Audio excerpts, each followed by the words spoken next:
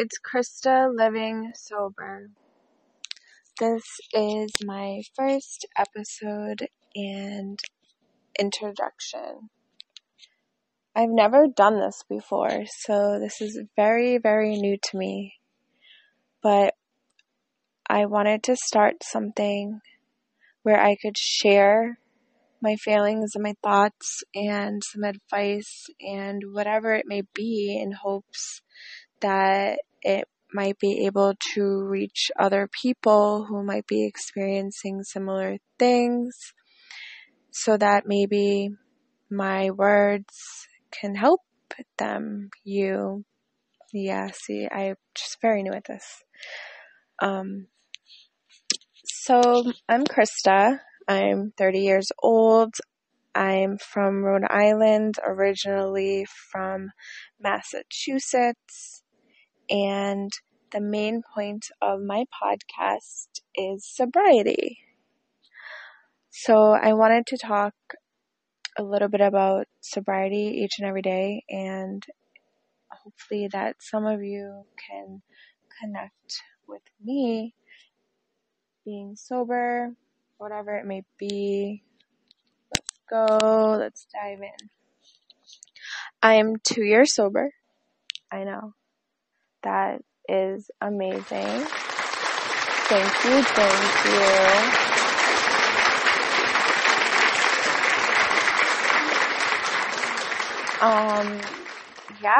It's been such an amazing past 2 years, and I never saw myself here. 5 years ago, if you were like, hey, where do you see yourself 5 years from now? I would never, ever see myself sober, holding down a job, engaged, paying rent to live somewhere. No, my life was a complete shit mess, and I was lost, I was sad, and I was getting out of control. If you asked anybody I knew, was I a good drinker, they'd probably say no, because just alcohol mixed with me and my emotions always ended badly. So eventually it started getting worse. I would end up in hospitals, blacked out. I would end up places where I didn't even know I was because I blacked out. And I'd be like, oh shit, not again, and none of that was okay. I look back now and I think how stupid and careless that I was with myself, and that today I can say that I have more clarity, I have more, minds and wits about it than I did before because I'm sober, I'm clear. I have a will and a way, and I care. I didn't care before. And we're talking only 2 years ago. I had no care in the world. I woke up every day. I hated myself. I wanted to drink, and that's what I did.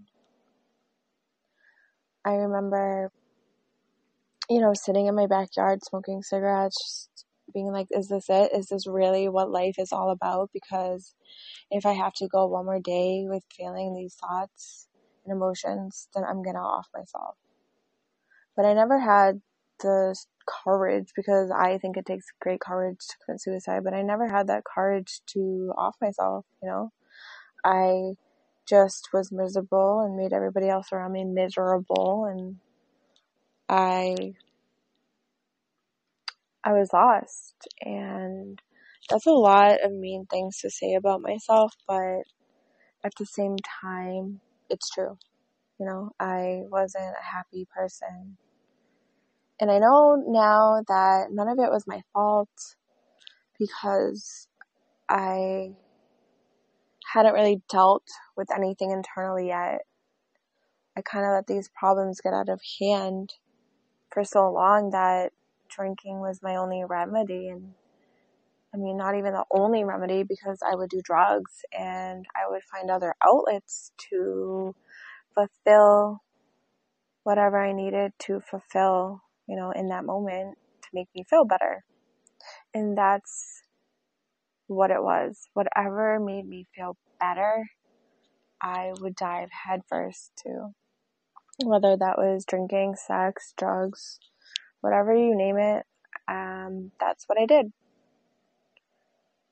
Do I have regrets about things? Yes, but also no, because I have experienced so much that I have lessons, and I can look back on these lessons and say, wow, like, I know today that the person I was when I did any of this stuff, like, that wasn't me. That wasn't the me who I am today, if that makes sense. That was someone terrified and lost and sad and out of control who had no direction. Today, the girl I am I'm found. I see the light. I have the light. I am not blind. I can see clear what's in front of me. I love myself. I love others. I smile. I can hold a job down and not miss out because I'm drunk or come to work drinking or whatever have you. I am available and accountable, and people can rely on me. I think these words are great because they're coming out of my mouth now, and I never thought these characteristics would be of me. So back to my 2 years of sobriety, the last thing of my drinking that I remember was me going out to a bar after work, getting shit-faced, and, next thing I know, I'm viewing myself in an out-of-body experience. I'm out of my body, and I see myself laying in a hospital bed, and this voice that surrounds me, wherever it is, maybe it's inside of me, I don't know, but it says, it's not your time. And it was just so profound and so loud, but it had so much meaning that I knew instantly that I needed to get back into myself and wake up. And I knew when I woke up from this experience that I needed to change. Like, even talking about that right now, it disturbs this like emotion inside of me. And honestly,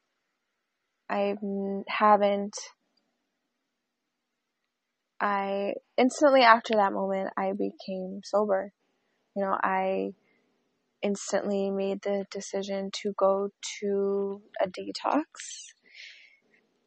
And in that detox, I battled with, I think, the fact that I was giving up alcohol. It was almost like a breakup where you're all depressed and sad, and you physically can make yourself sick, and your heart breaks. And I think I was going through a little bit of a breakup experience where I had to leave my old life behind me for good, forever, and learn how to navigate into this new life. It was so scary. It was so scary, but at the same time, it was so good because I finally had the chance. And, I think it was my last chance. I finally had that chance to leave this darkness and go into a light, but I didn't know how to. I was so confused and afraid. And honestly, I didn't believe in myself. I didn't think I had the strength to go through any of it. But here I am, 2 years later, and that's amazing. So after the detox, I had the option of going back home, and I just knew that that wasn't enough. I think I was there maybe 3 weeks to a month, or something. Maybe 15 days. I'm not sure. I'd have to check my diary, which I kept every single day. But it wasn't enough time. I knew inside my heart, in my mind, that I needed to do a long span of time working on myself and getting sober. I knew I needed to go away, and I knew I wasn't right enough. I wasn't safe enough to go back to the place that I was comfortable because I knew I would still drink. I knew I would still, maybe I would drink too much and I would have died. Instead of this time, I got the chance. Something saved me. Something pushed me to get sober.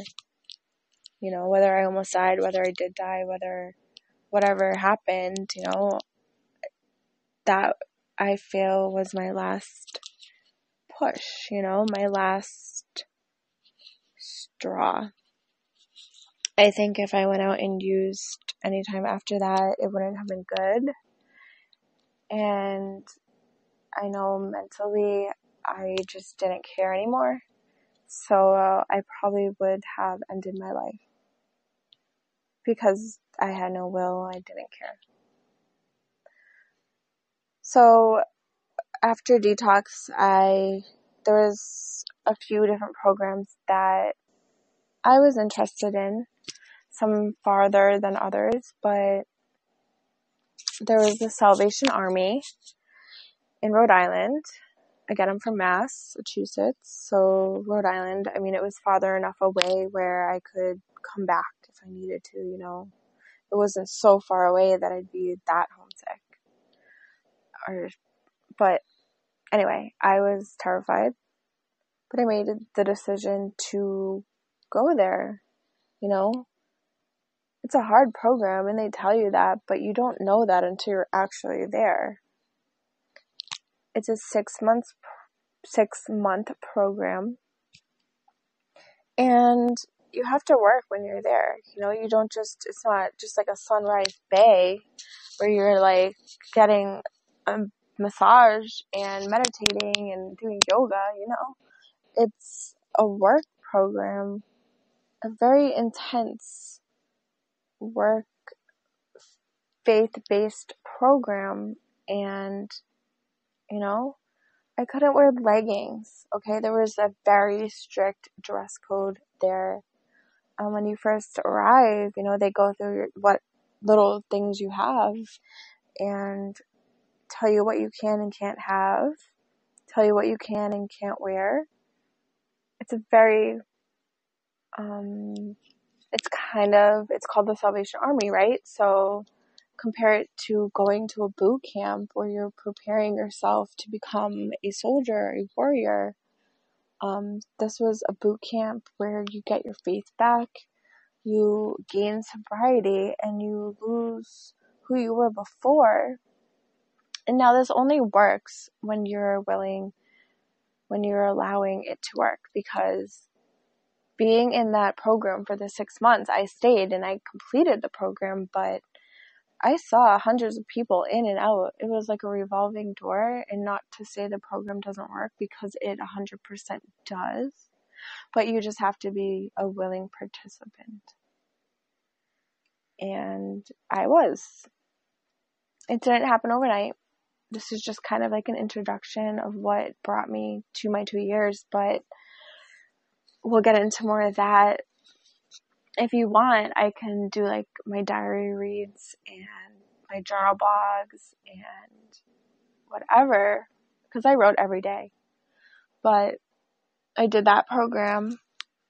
I eventually did a sober living after that, and then finally moved in with my boyfriend at the time, who is now my fiance. But there is so much to my story of sobriety, but I just want to throw it out there that, hey, I'm Krista living sober, and this is going to be my podcast. And I hope that everybody takes the time to listen, because I know that I can, be maybe a positive outlet for others I could be a helpful change in others' lives. I don't know.